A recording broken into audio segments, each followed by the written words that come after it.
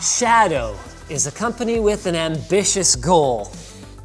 They're gonna kill off the traditional gaming PC and do it without gamers either caring or in many cases even noticing. How is it that they intend to do something like that without becoming about as popular as this blanket I'm sitting on here in their lobby? Well, that's a terrific question, and they sponsored our trip down to their San Francisco office to answer it for you.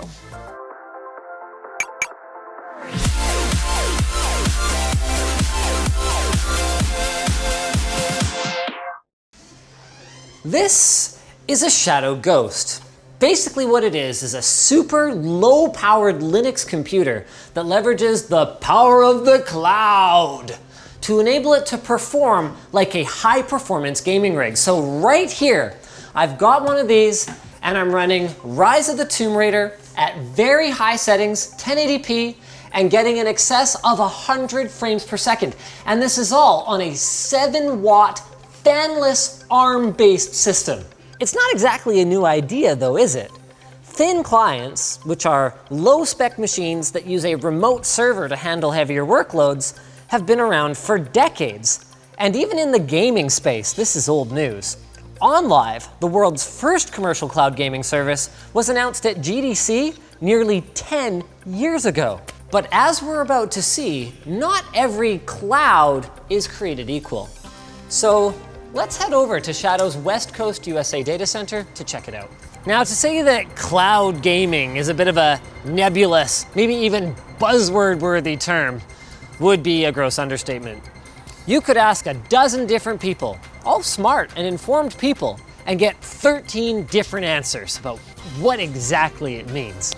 Some of them might only see the value in synchronizing save states across devices. Others might see it as a way to augment limited local storage for high quality assets. I mean, I still remember when NVIDIA launched the Grid, which was this server full of special GPUs that could be virtualized or carved up to allow multiple users to run off of a single card for lighter workloads. And when Microsoft first launched the Xbox One, when they were talking up this hybrid approach, even to 3D rendering, where some of it would be done locally and some in the data center, and then the resulting combined image would be displayed on your TV. But a Shadow is fundamentally different from what anyone else is doing right now.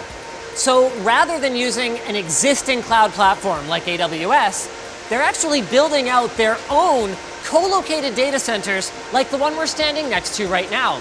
So everything inside this cage actually belongs to them. And when you subscribe to their service, you're not getting like a chunk of a GPU or a Netflix-like interface with a limited selection of games you can stream. Inside of every single one of these custom-built boxes is 16 CPU cores, 48 gigs of system memory, and 4 performance-grade GPUs, typically GTX 1080s or Quadro P5000s, which are about equivalent in gaming performance.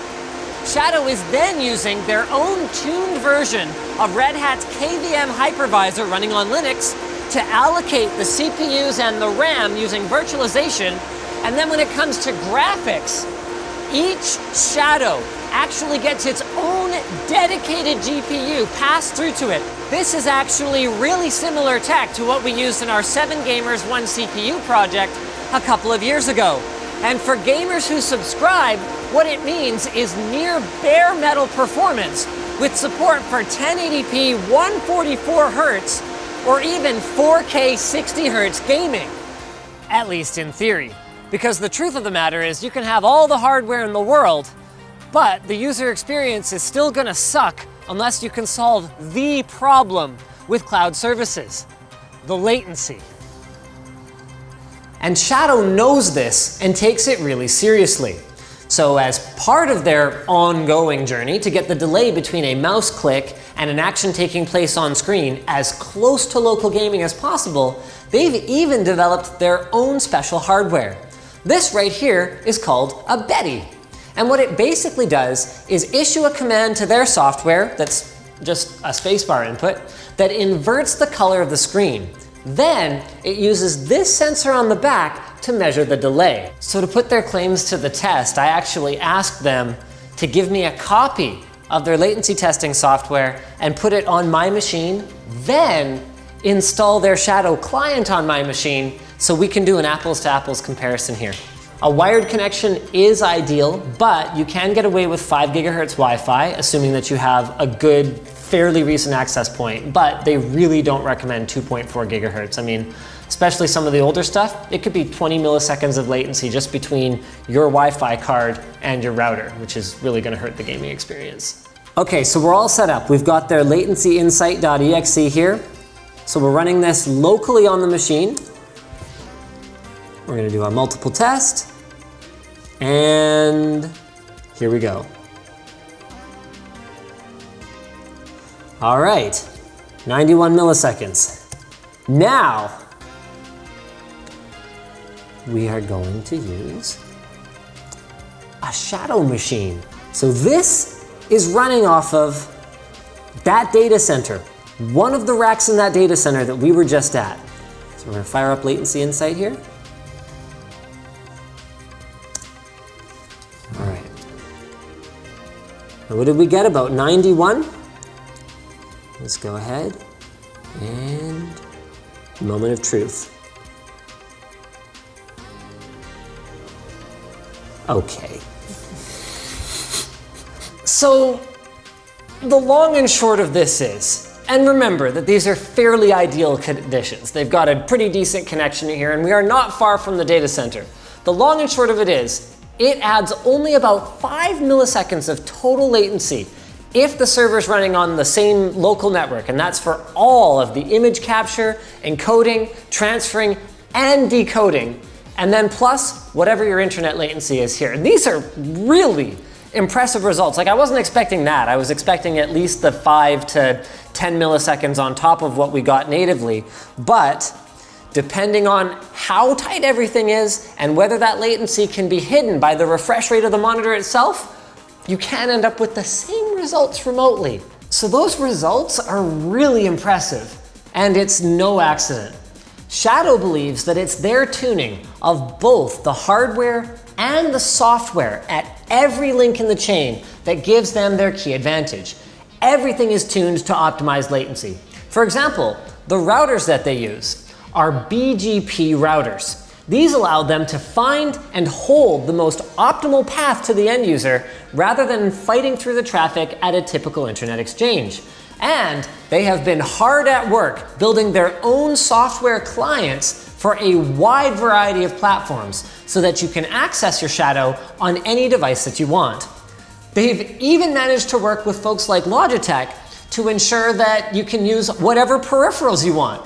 So this racing wheel equipped demo right here, force feedback and everything, has Project Cars 2 looking pretty slick, and it's running off of that same data center that we were in before. Back in the other demo room, things get even more interesting though. So this is the same Shadow Ghost that you guys saw before, but as you might have realized by now, it's actually totally optional. So let's say, for example, I'm tired of looking at a small screen and I wanna play this same game on my TV. I grab my controller, press this button, and bippity boppity, there it is. Now I'm on their Android client. This is an Android powered TV, and I am actually decoding the signal using the processor built right into my TV. I'm using this controller, a little something like that. Crazy, right? Okay, now I've been gaming for a while or whatever. I'm hungry, I wanna run over to the kitchen. I don't wanna put down my game. Easy solution, thank you. Got an Android tablet here, got my controller paired to it. Now I'm playing on this. That's how quickly it switches. Now let's say, okay, I don't know, my battery ran out or something. Now I'm gonna switch to my phone. Here we are. This is the iOS app. Now running that same game that we left off on from before. Completely seamless switching. Then, I don't know, I dropped my iPhone. Who knows what, I gotta keep coming up with more and more contrived reasons for me to keep switching devices here. And as a last resort, I go, okay, I guess I'll game on the MacBook here. Go ahead and plug in my mouse, and oh, look, they already pressed the button for me. Thank you for that. And there we are. Now we're running on the Mac. And actually, the implementation here is particularly interesting to me because not only have they actually found a purpose for the touch bar, so you can change some of your options, you can adjust your bitrate, some kind of cool stuff like that, but I'm gonna go ahead and quit the desktop here because this is crazy. With a simple 3-finger swipe, I can go from a full-fat Mac OS experience, high performance, natively running obviously, to a full-fat Windows 10 experience. Now this one isn't running natively, but imagine the things that you could do with this kind of functionality. I mean, this is not just for gaming anymore. You could install and run anything. Like if you were, let's say you were editing a video in Adobe Premiere, you could do your heavy lifting on the Shadow, and then you could even save your battery life, since your laptop CPU is hardly doing anything. It's just running over the network. So sounds pretty cool then, right? Without the upfront investment that comes with a typical gaming tower, for 35 bucks a month, you're getting a gaming PC with a gigabit internet connection that rips through modern games, and not only that, that Shadow promises will continue to receive upgraded hardware over time. So you're always gaming at high settings. What's the downside? Okay, I mean, nothing in life is perfect. So one is image compression. While your Shadow can fine-tune its encoding settings for your connection, on the other side, not all decoders can deliver the same experience. And you guys might have noticed this, especially with the TV. From my experience, H.265 at their maximum supported bitrate of 50 to 70 megabit per second delivered the best experience with minimal compression artifacts and blocking, even on challenging color gradients like the sky. But not every internet connection or device will be able to handle this. So you're gonna have to try it out for yourself. And naturally, of course, we have a link below for that, including a $10 off offer code for the first month. And in much the same way that even in a future where ride-sharing services have mostly overtaken individual car ownership, there are still going to be people who want to own a Lamborghini and rocket around in it on the weekend. As cloud gaming continues to gain traction among mainstream users, there will still be people, probably some of which are watching this video, whose bleeding-edge desires outstrip what's possible through the cloud. And notable limitations today include HDR, multi-monitor support, and VR gaming, the last of which is particularly sensitive to latency. Which isn't to say, though, that they won't be working on those things, and that there might not be new gaming experiences that are worth trading them for. I mean, here's a hypothetical for you. What if data center technology continued to advance in such a way that entirely new gaming experiences could be created, like massive or photorealistic environments that simply couldn't be rendered by 1 or 2 GPUs in SLI in a box next to you? If all that cost you was 10 to 30 milliseconds, much of which could be made up with faster display technologies in the coming years, things would start to get really interesting, wouldn't they? In the meantime though, if you want to try it out, check out the link to shadow.tech down below. A Shadow is just 35 bucks a month with no usage fees outside your regular data rates, and they've got 7 data centers worldwide with 2 more coming. I would love to hear your guys' thoughts in the comments below. So thanks again to Shadow for sponsoring our trip down here, and thanks to you guys for watching. If you disliked this video, you guys all know where that button is. But if you liked it, hit like, get subscribed, or maybe consider checking out where to buy the stuff we featured at the link below. Also down there is our merch store, which has cool shirts like this one, and our community forum, which you should definitely join.